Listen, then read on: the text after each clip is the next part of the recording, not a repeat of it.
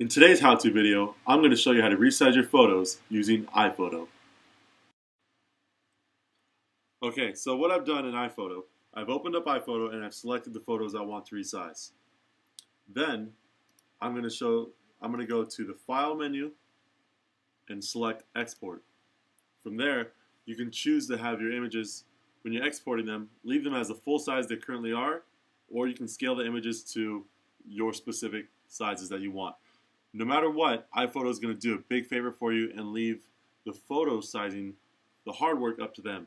It's going to keep it at the 4:3 aspect ratio. So you can change your aspects to, let's say, 1050, and it's going to keep it at 788 for the same aspect ratio. But for today, I'm going to just leave it at 800 by 600.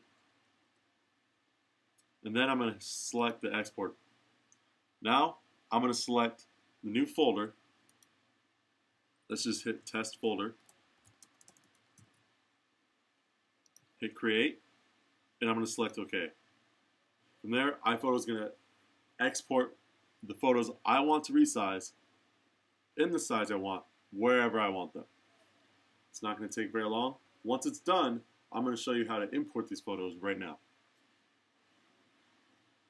Also, as you can see here, these photos were taking up 23.9 megabytes. It's not very much, but if you got a lot of photos, it can be a lot.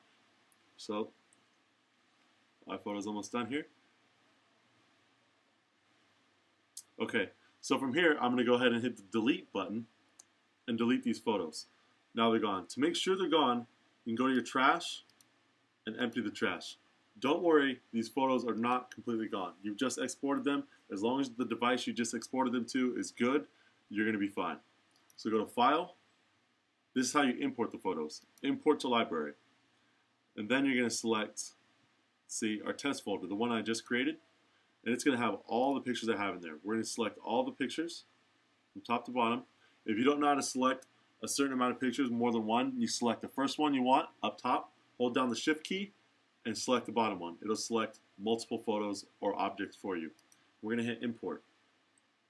And iPhoto is going to import these photos for us. Okay, now the last roll of photos has now been reduced from 23.9 megabytes to 3.3 megabytes. Drastic difference, and it saves you a lot of disk space. Hope you liked the video.